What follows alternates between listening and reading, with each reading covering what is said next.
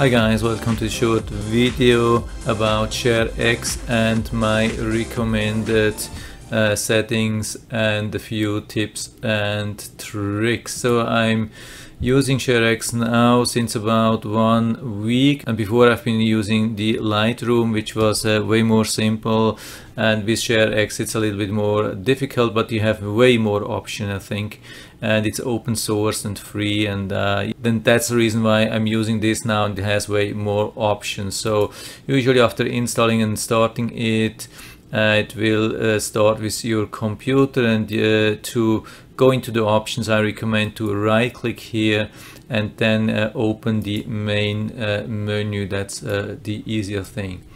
Then what I'm using here is the after capture task. So here it's important to select what you need, like copy image to clipboard, which I'm using all the time, even if I not need it, but it doesn't hurt to have it in the clipboard, so I don't have to select it if I really need that. And save image to file, of course, and then destinations.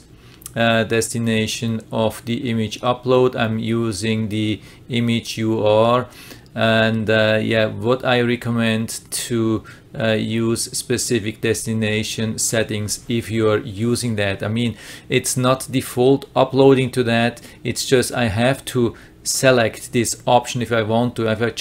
If I just capture a screen, it won't upload. I really have to go from the menu. I'm going to show you how to do that. So, and yeah, regarding the image UR, I'm using the destination settings. You can use like a login. This is really good. This is much more than what you can do with the light shot. You can really do a login, and then it will upload everything to your account, and you have full control, and you can delete everything, and it's much better. So I can recommend to use that. I'm going to close that here again. And then of course we need a path where to save the images. That's in the application settings here.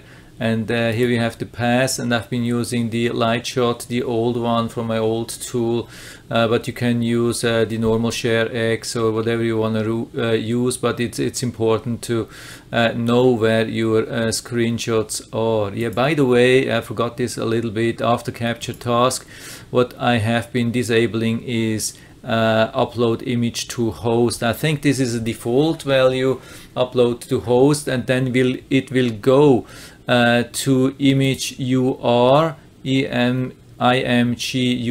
It will go automatically on an anonymous base to this website, and everybody has access to that. That's probably not what you want. I don't know why they use this default. It's really dangerous, so I just have activated this. You can see it has a small frame what you activate or deactivate, so definitely deactivate this if you not really need that. Then also some hotkey settings I have. You can just click here when you want to assign something. I have assigned capture entire screen to none, and I have assigned capture region because I work with region. You can click here and then click the print screen button, and then you have a print screen on the region. And then something in the task settings. Yeah, these things are all over the place, these settings. Yeah, it's a shame. I mean, there should be like a basic setting and like an advanced setting. So there's just the advanced with 1 million options. In the task setting, if you're working with capture region, then this is the thing here.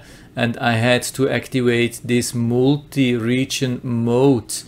And I have so you have the chance to adjust after you select the area. Otherwise, if you release the left mouse cursor, it will instantly finalize the screenshot. So if you activate this, it won't finalize instantly, and you have the chance to assign like a cancel capture or something like that. So I'm going to show you how this works. I'm pressing the print screen now. You can see now I'm making this rectangle here, and I have the chance to adjust it. Otherwise you wouldn't have the chance to adjust it, and if you want to finalize, you just hit the enter key and it will make the screenshot here. Then what's important to know, you have the image history where you have all your images. That's pretty cool here. And you can also go to the history here and you see what has been done. You can see when something has been uploading. So you can see since 2 days there was no upload here, and so you can check every now and then if something was uploaded just by chance or by accident and you didn't want that. You can go to an image here and right click and then click on edit image, and you have a couple of things. This is something which I've been missing a little bit with the light shot. It was a little bit easier, but you still have a couple of things which you can do, and then go from here to the clipboard, and then you can share it like with these additions here. So the thing is, yeah, you have much more choices, but there are a lot of things which can go wrong as well. This is a little bit sad, but you have to just keep these things in mind, or especially history. Just keep an eye on the history. That's really important. Check what has been going here to make sure that not something is uploaded which you don't want. I mean, it's really important. Apart from that, you will find out over time what you have to do. It's not so difficult. It's just a little bit confusing at the beginning, and I think that's it for now.